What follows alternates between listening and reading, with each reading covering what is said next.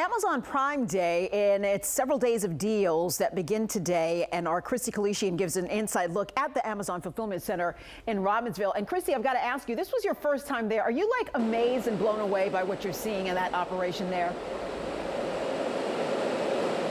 Oh yeah, that's an understatement. I mean, I'm just mesmerized. I mean, just by looking at these, like the conveyor belts here and everything, it is just such a well-oiled machine. Like, I'm not exaggerating.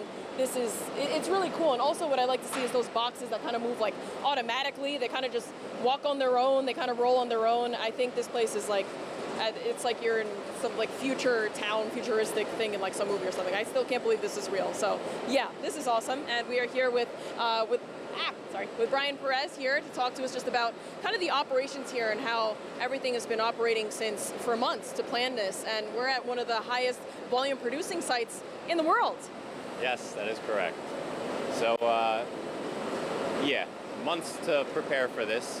How many orders we expect to fulfill, how many associates we'll need to fulfill the orders, how many liters do we have to bring in, what kind of maintenance do we need to do on all our sorters to make sure everything is up and running so that we can fulfill the customer orders and give all the associates a good experience here.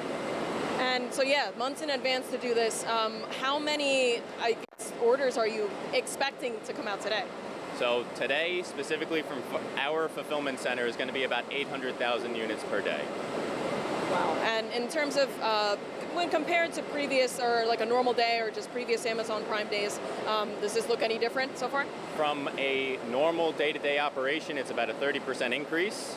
But when you look at, let's say, year over year or the past couple of year Prime days, the goal from our specific fulfillment center here in Robbinsville doesn't change. It's ship as much as you can every hour of the day, and a lot of that has to do with being in central Jersey. You have a dense population of customers that we have to fulfill. You have New York City about 45 minutes away. You have Philadelphia another 45 minutes, so we're kind of smack in the middle of everything. And one last thing, Brian, you've been here for the past 6 years. How is it on Amazon Prime Day? It feels like I'm hearing like Christmas in July is just such a big day for you guys. It's always fun. So we do everything in our power to make it light, keep the associates engaged, the leaders engaged. We have an arcade set up in the front of the building. Stole a little inspiration from Dave & Buster's. You can win prizes just like in Dave & Buster's. So we do everything to give everybody a good experience as we're fulfilling the customer orders today. Oh, you should have told me that. I have to hit up that arcade. I know it might be for employees, but I might just want to step in there. But thank you so much. That is Director of Operations, Brian Perez. Thank you so much for talking to us. And just also let you know, of course, thank you. And just let you know that Amazon Prime Day is lasting from today into tomorrow, and there will be some flash sales throughout the day.